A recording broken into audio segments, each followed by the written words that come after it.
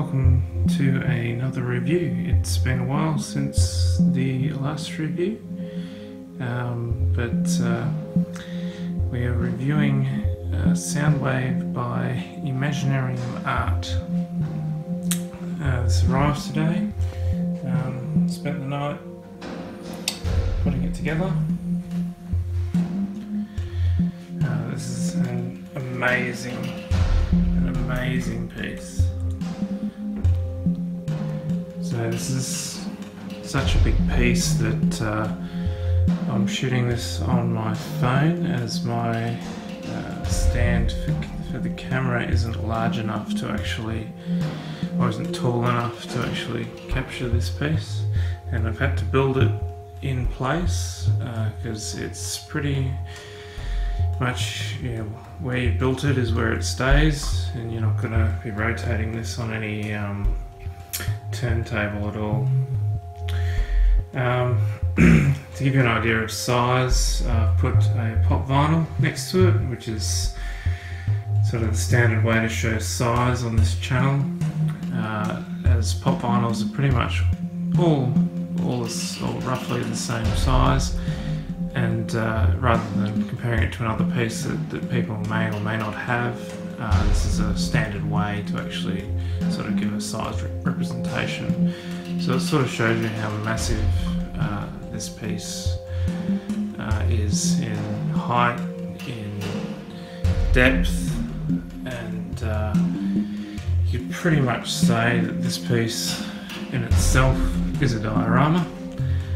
Although it's, you know, Soundwave is the main character. You have 5 cassette bots within. This is the exclusive version. If you don't have the exclusive version, then you just get, then you miss out on Rat Bat, or you miss out on Frenzy, which is the red and black small cassette bot. So if we zoom in a little bit on the statue, we have Laserbeak. Now this is in the exclusive configuration. There are 2 more configurations where you can actually have Laserbeak resting up on the shoulder where Ratbat is, or a different arm put in place with his arm stretched out and his torso slightly leaning forward, which then has Laserbeak on the end of his arm. So I've got him in the exclusive configuration at the moment. I'm not going to show the other configurations, as this comes in so many parts. It's not funny and takes a long time to put together. But I'm absolutely stunned by the piece. It's the first Imaginarium art piece I've ever seen, and if this is the quality of work that they actually produced, then I'll be very pleased to be an ongoing customer. So this is by far the best piece in my collection, and the best piece I've ever seen, full stop. This includes Prime 1 Transformer pieces as well, although they're not Generation 1 pieces. And I may be slightly biased, as I'm a Generation 1 Transformer fan, but the actual art in this piece is, in my opinion, is way beyond what Prime 1 have produced so far. So if we start at the base, so the base is a metallic Cybertron, and you'll see there's rust spots all through the base to give the impression of metal that's rusting. It looks fantastic. They've really done a great job on the metal. You see the metal here. They've made it look like it's sort of melted, or been, you know, shined over time with, you know, weather and weathering effects. You'll see Laserbeak is right at the forefront here. So once again, he's got a little bit of rust on him, a little bit of damage, but looks amazing. Paintwork is very good. So this is a massive piece, so the amount of paintwork that would have to go into it would be absolutely phenomenal, and they've done an amazing job, especially when you look at something like Ravage. Now Ravage is a jet black paint which matches the Generation 1 paint requirements, but jet black paint can go, can look very cheesy, very easy, and very easy to overpaint areas, and for those areas to really stand out, and they've done an amazing job with the paint on this piece. You see there's weathering effects all over the statue. So you come up to his arm, the Soundwave, there's weathering and rust on the arm. Looks like his arm's he's dirty. So he's got scuff marks in areas as well. The scuff marks are really done well. Like, they don't look like they're put there on purpose type thing. They look very organic. So we come down to Frenzy. So if you don't have the exclusive package with Frenzy, then you won't get Frenzy. You'll just have Rumble in the background. Now, depending if you follow the cartoon or the comics, the colours of these two do get swapped around. So if you're used to the blue one being called Frenzy and the other being called Rumble, then this is more based on the cartoon and 1986 feature animated film. So if we just move up the statue to where Ratbat is. Now, Ratbat's a purple. There's weathering effects on his booster pack. Done really well. Nice gold. Yeah, it looks fantastic. So there are light up features on this piece as well, being the eyes, the cassette, and around the back of the statue they do have a booster pack. It's like a rocket, or an engine of a rocket. So we can actually turn that on, and that's what that looks like.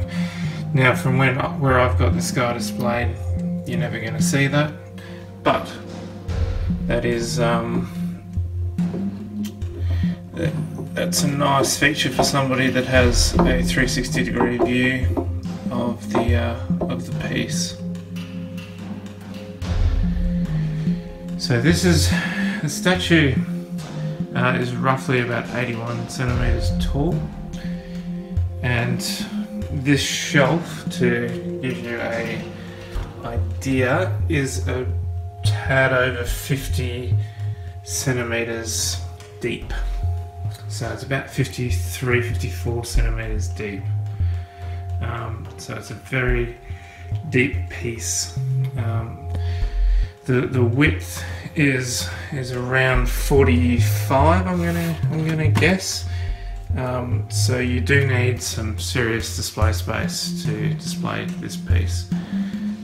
Fortunately, I've got a nicely set out cabinet ready for these transformer pieces, so I should be okay, but it still doesn't prepare you for how large these pieces are. As a bonus, which is something that XM has been doing, it actually comes with a poster.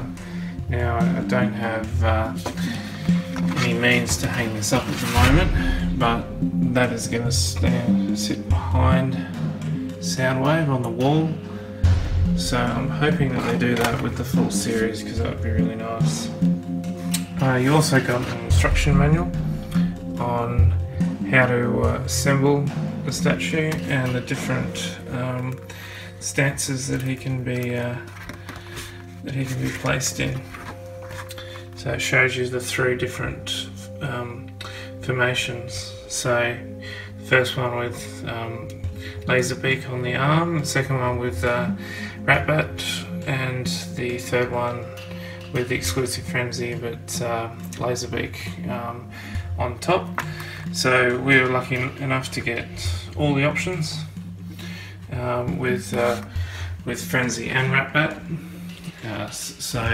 So we can pose him however we want. I'm sure I'll change him up over time. But yeah, a phenomenal piece.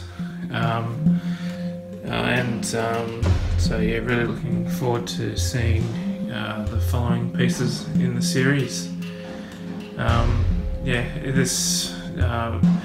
this piece also, the delivery driver was not impressed having to deliver something like this. The box is ginormous. So I mean, I've got the Prime 1, Optimus Prime. Oh, well, it's not mine. I took delivery of the box, and that box was large, but nothing in comparison to the size of this box. It's ginormous. It's a size of a box where you can hardly even fit it through a doorway. We have to actually hold it on its side to get it through the door. Yeah, well worth it. Well worth the effort to put it together. Yeah, super happy with the piece. Sorry if the lighting's not overly good. It's a really hard piece to actually film, being so large, and I haven't got all my lights in this display yet. Just got the one display light at the top at the moment, which is a halogen, which will be replaced with some LEDs in the near future, which is that's a warm, not a warm light as in heat, but it's a warm colour. So it's which will be replaced with more of a white light going forward. Just quickly showing what the light up effects look like in the dark. Not that many people care about the light up effects, but they're fairly bright in the dark, but in light you can't really see them. So yeah, I'd love to hear your comments and thoughts in the for this video. Yeah, please like, subscribe, and thanks for watching.